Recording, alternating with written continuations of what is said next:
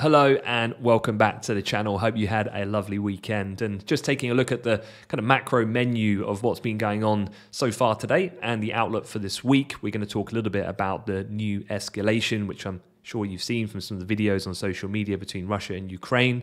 We're also going to talk about the extension of emergency measures by the Bank of England to address specifically the fixed income market in the wake of the UK mini budget. US earnings kick off this week. We've got the likes of BlackRock on Thursday, then other big investment bank names like JP Morgan, Morgan Stanley and Citi all report at the end of the week on Friday. Also got an update on the semiconductors. We're expecting them to move lower on the open of the NYSE today, in step with what we've seen in the Asia-Pac region on the back of a new announcement from the US administration, tightening rules on semiconductor exports. And then we'll look at the week ahead. US CPI is undoubtedly the main highlight. That's likely to influence people's expectations about what the Fed will do at their November meeting, with markets pricing at the moment the fourth consecutive 75 basis point rate hike. But more on that shortly. Let's take a look at the main headline then from the weekend in the general broader news sphere, and that undoubtedly was that missiles have struck Kyiv and other Ukrainian cities earlier today, Monday. This comes 2 days after an attack on a key bridge to Crimea that Russian President Putin has blamed on Ukraine.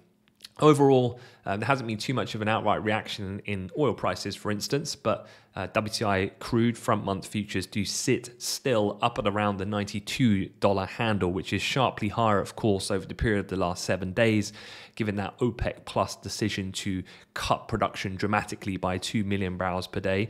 It does mean, though, that energy traders, more broadly speaking, are going to be relatively anxious now on the risk of further escalation and disruptions, obviously, to gas flow from Europe will still remain something to be vigilant for as we go forward over the coming days.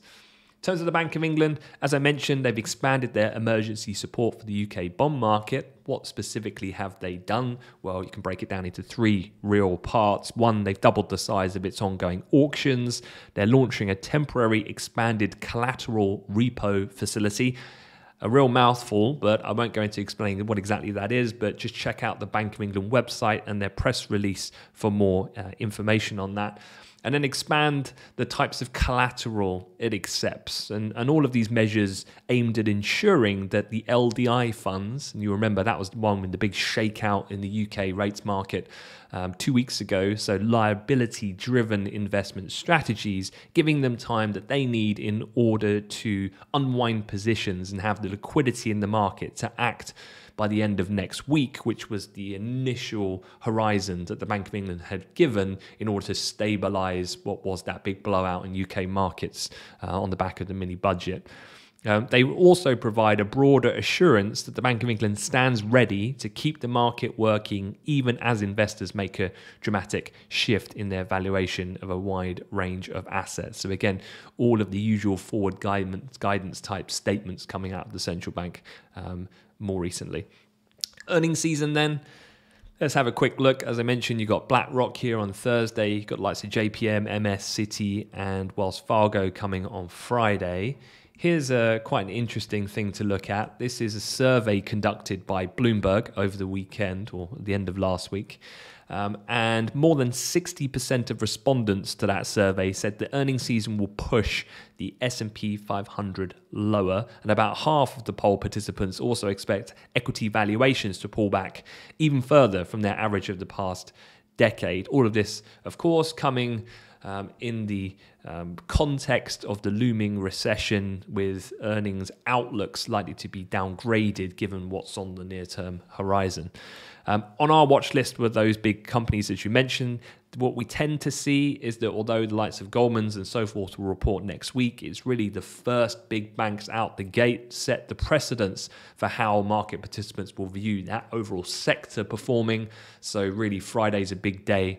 BlackRock will look at as an asset manager in a little bit more isolation, but that will really set the scene for how then financials are likely to perform. And of course, we're looking at potentially a big difference between the traditional investment banking divisions, which has suffered immensely given the degree of market uncertainty at the moment, really impeding their fee generation as a revenue stream comparative to the broader volatility that we've seen, which generally has been boosting trading volumes.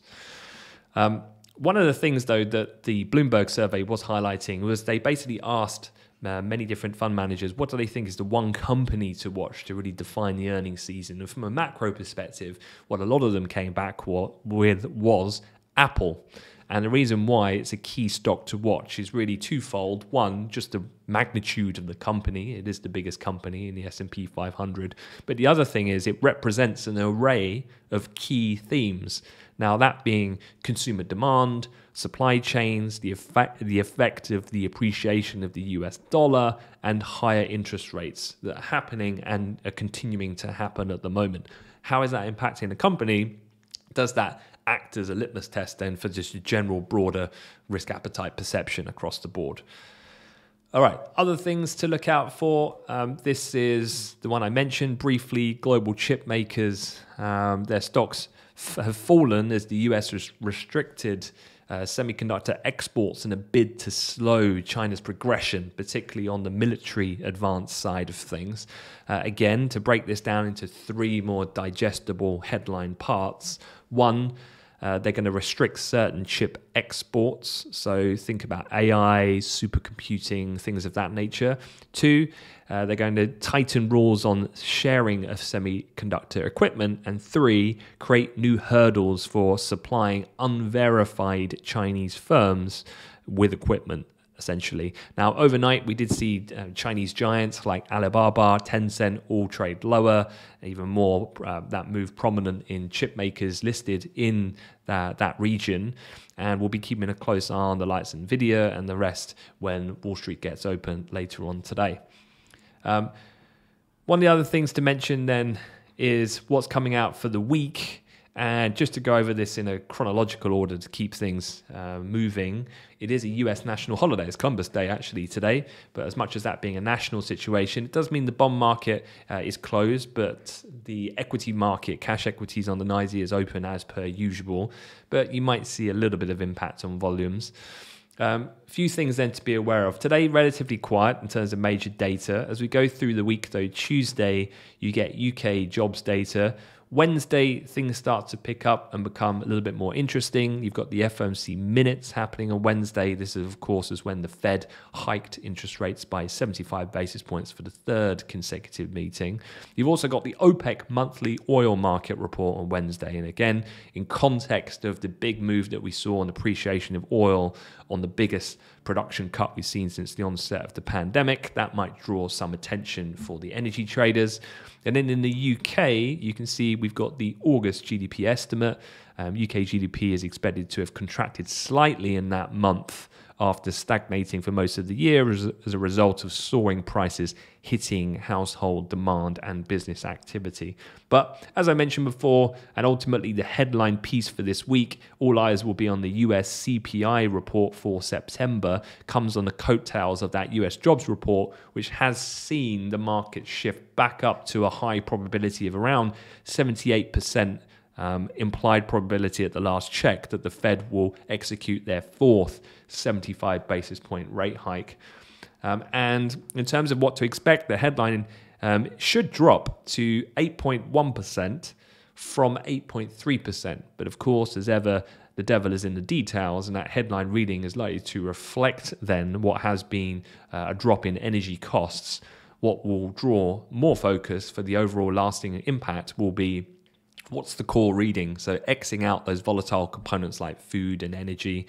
And it is expected that the core reading will be bolstered by a continued rise in shelter costs. So that's something we'll be looking at very closely at the time of that release. Also on Thursday, away from data, the G20 finance ministers and central bankers will be meeting. There's also been lots of things going on, from Japanese currency interventions to the emergency measures that have been taken by the Bank of England, the Fed hiking rates, all these different things. So you can expect some commentary towards the back end of the week on those matters. And then Friday, to round things off, we've got Chinese CPI, PPI, and trade data, always an interesting thing to take a look at. And that will come alongside the US retail sales report and the University of Michigan October preliminary reading. So one interesting thing there is about the time horizon that you are looking at US inflation.